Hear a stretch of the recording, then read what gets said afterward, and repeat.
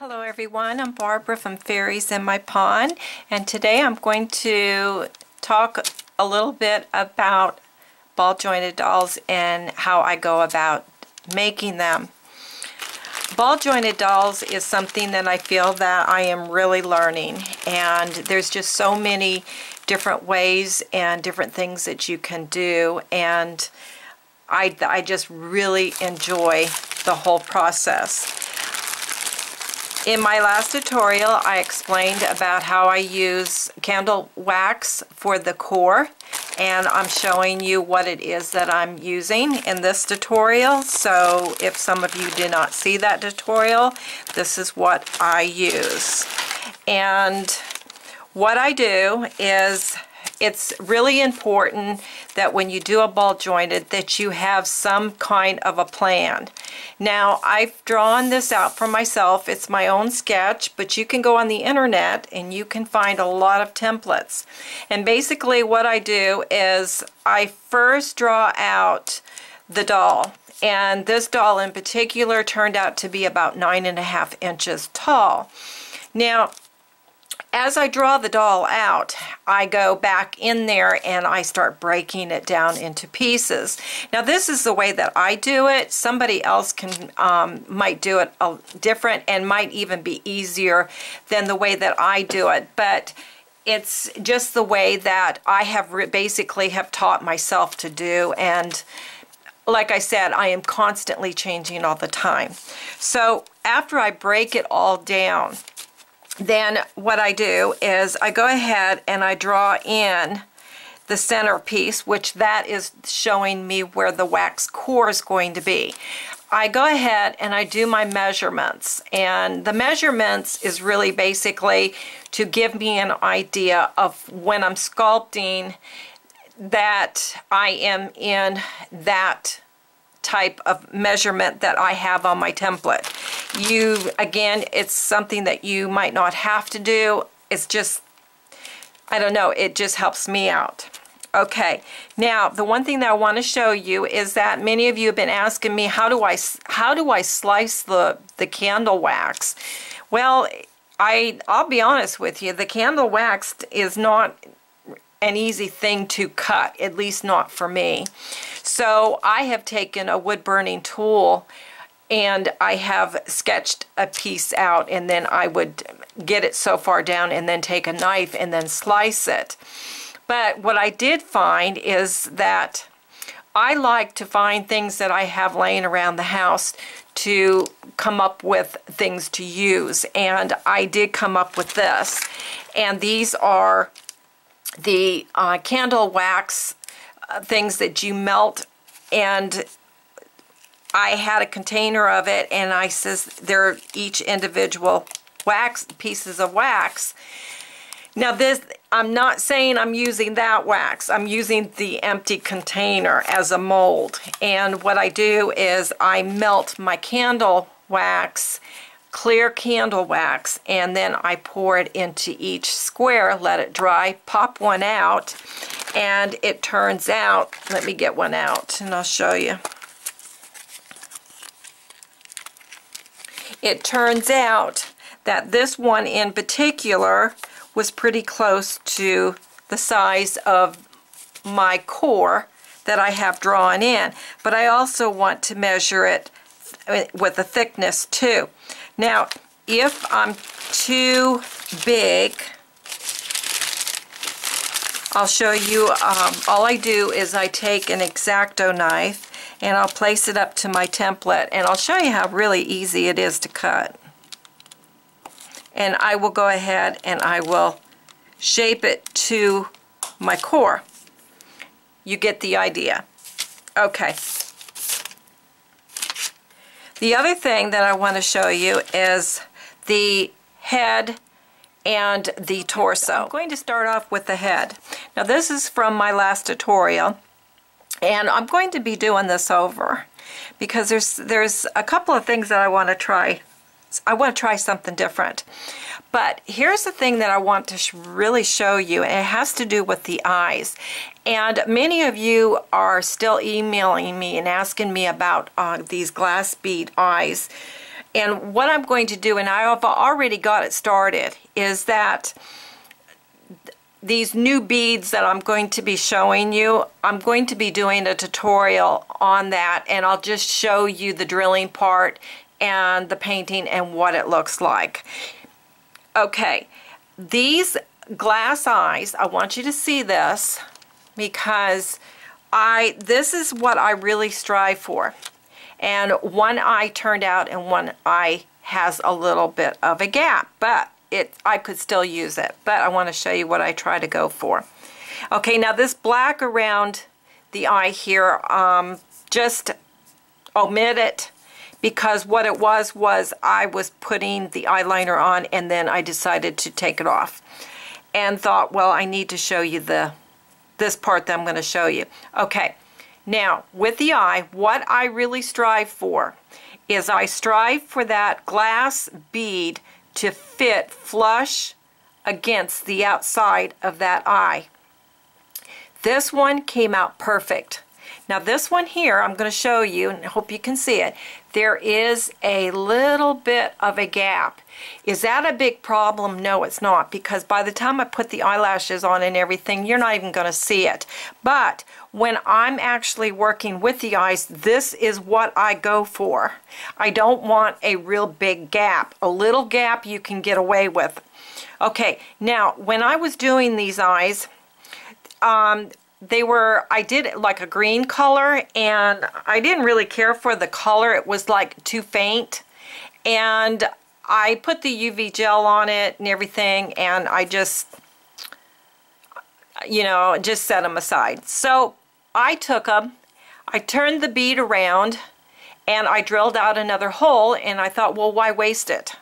So I went ahead and I put blue in. Now this is the thing that I want to share with you, because I was kind of glad that I did do that, because when I did my eyes and I set them in and put my epoxy, my two-part epoxy on it, what happened was my bead was a little bit too large. So what I did was I went ahead and I took my drill and I just made that flush. And it turned out very well. You can even see the different color that I did have. But what happened was the bead was a little bit too large, that when the ball of the neck goes up inside, it kept catching the bead. So I just went ahead and I just drilled it down. So if you ever have a glass bead eye that you kind of messed up on one side, you can turn it around and do it on the other side. And if you also have that problem to where you run into where the ball hits the bead, you can always just drill that out. I had no problem with that whatsoever. So I was really glad that that happened.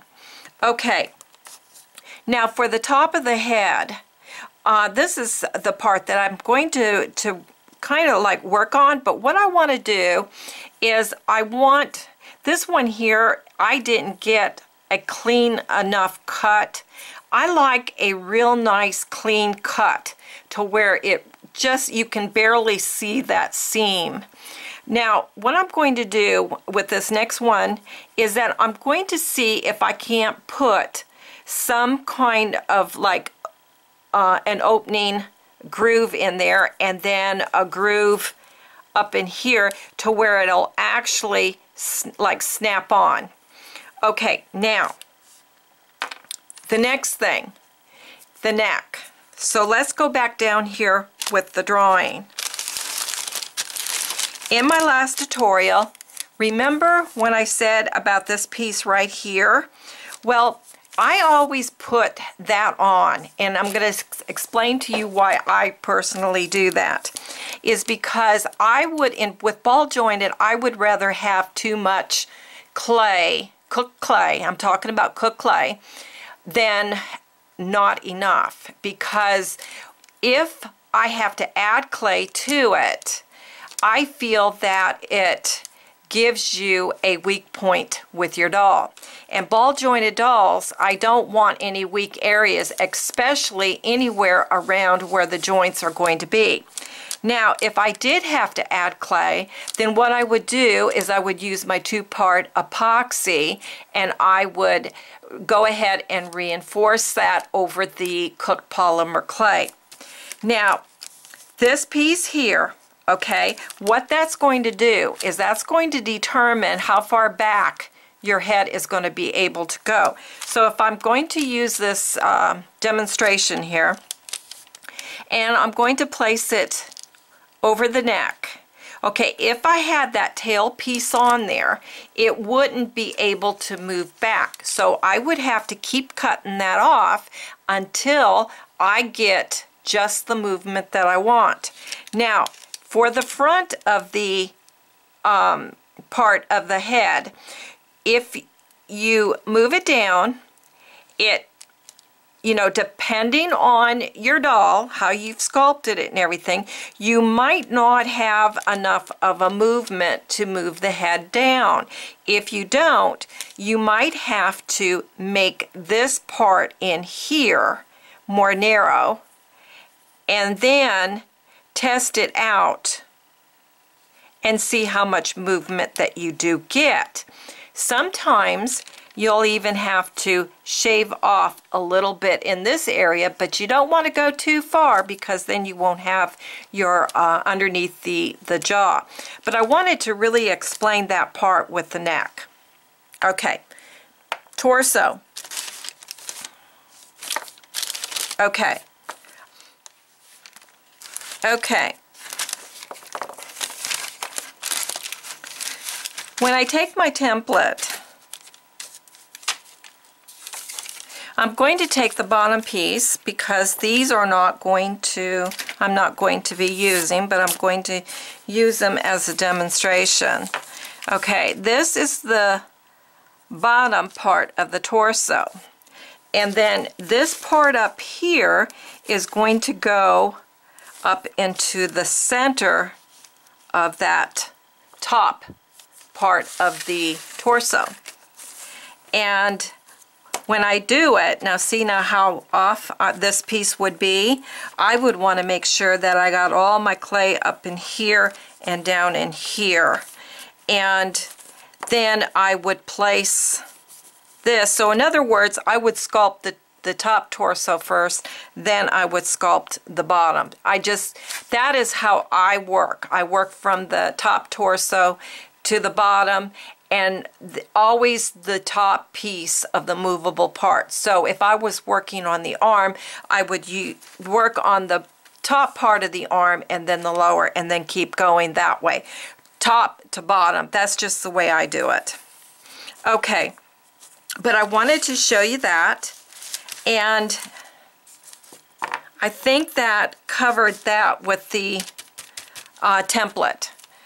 Now I want to show you these glass bead eyes that I found. Well, I shouldn't say eyes because they're not eyes yet, but I found these at Michael's, and they did not have these before. Now, the other ones that I've shown you, there is absolutely really nothing wrong with that. The only thing that I really like about these is I like the color of white.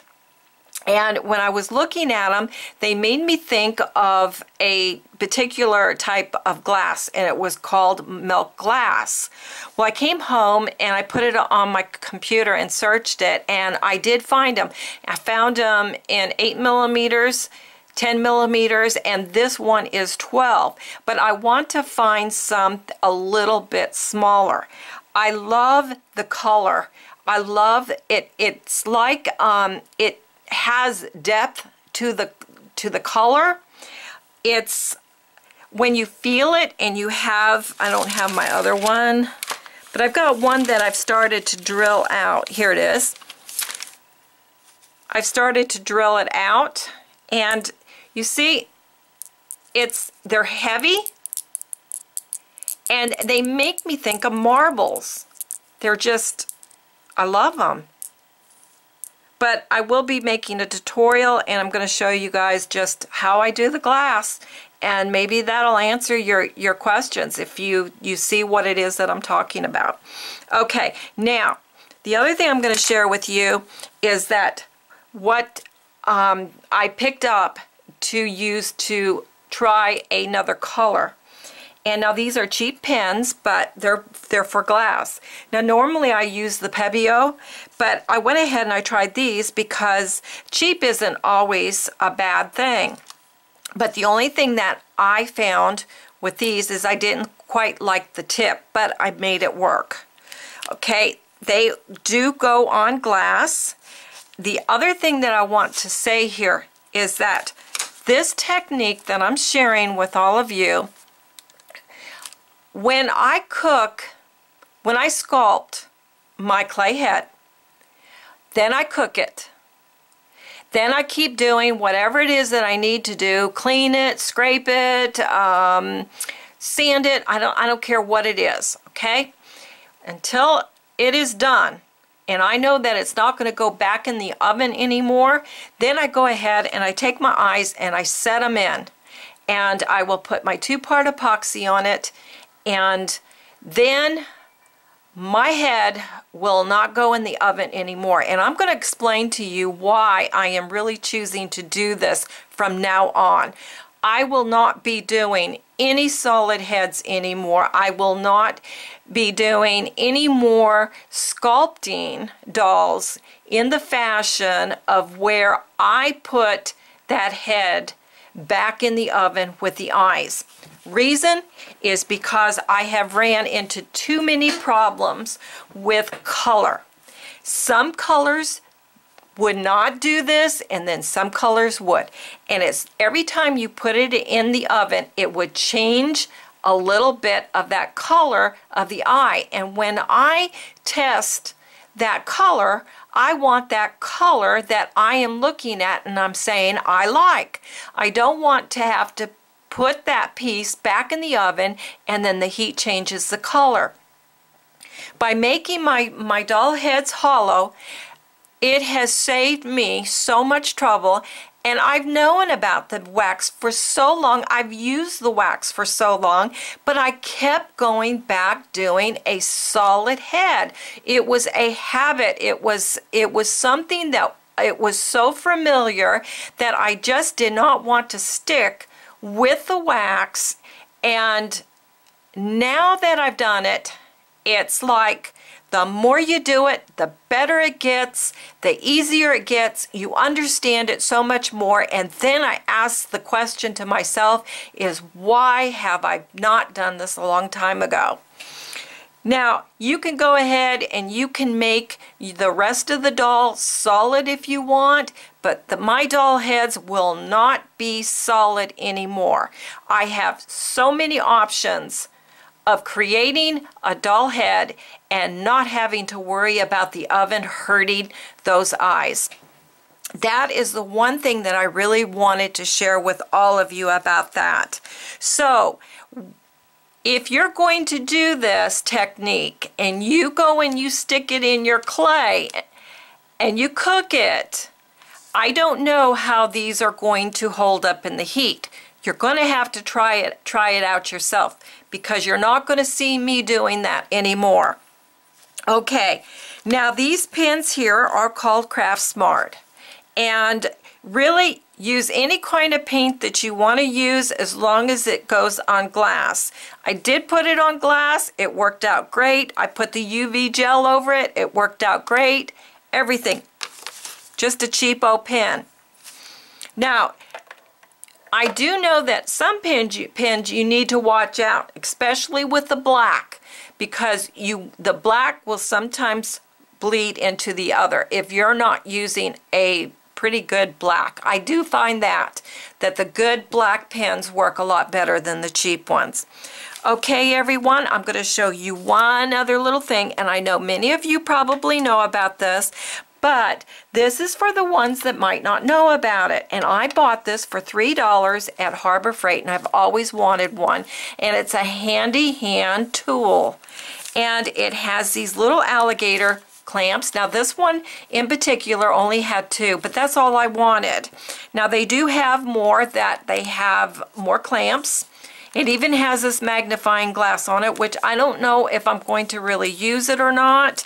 But what I'm planning on doing is that I have a little Lazy Susan, and I'm going to put this on my table and I'm going to clamp it down so that when I sculpt, see, I would have my head. Now this is what I'm thinking. I haven't tried it yet. I want to, this is a wax core. See, I would have, now this would be at eye level, okay? And I want to clamp that and then have it sitting on my table, and so that it is eye level with me, and I am now working with the piece at eye level, and I'm not having to hold this at all. I don't want to hold it because it just gets too warm on me and too tacky. But for $3, and they had another one that had a little LED light, and I think it had more clamps. It was like $8.99, but I didn't really want that many. But if I find that it doesn't work like I want it to for my head, then what I'll do is, trust me, I will find other things that I need it for, because I have run into that many times. Okay, everyone, I think that's it, and I will see you again.